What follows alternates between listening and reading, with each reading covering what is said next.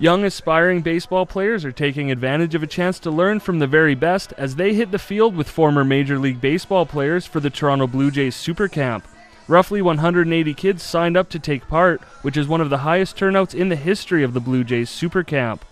The camp, held at Seaman Stadium in Okotoks, features former Blue Jays greats, including Hall of Fame second baseman Roberto Alomar, a 2-time World Series winner with the Jays, and a 12-time All-Star and 10-time Golden Glove winner.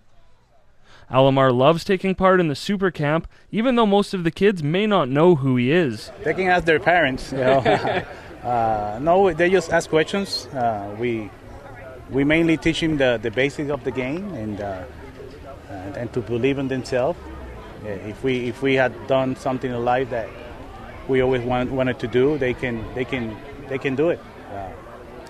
Like I said before, I am just here to encourage them to stay in the right path.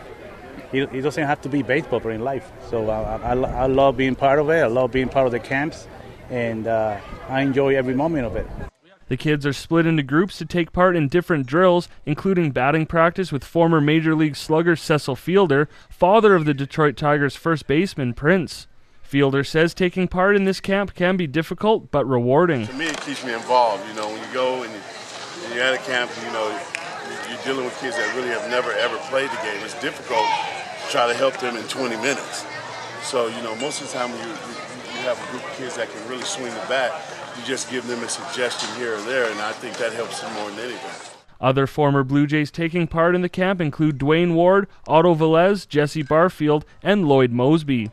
Moseby, like the rest, really takes a lot out of being part of the camp and hopes to help even one player see some major success. Oh, it's a blast, really. And you know, you're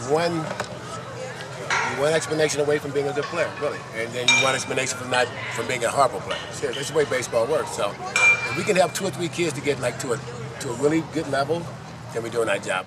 The Blue Jays Super Camp also runs Thursday and Friday at Seaman Stadium. And Thursday from 1 to 5, the Blue Jays alum will stick around for the Home Run Derby. You can take in the fun for just $2, with proceeds going to flood relief. I'm Sean Emmett.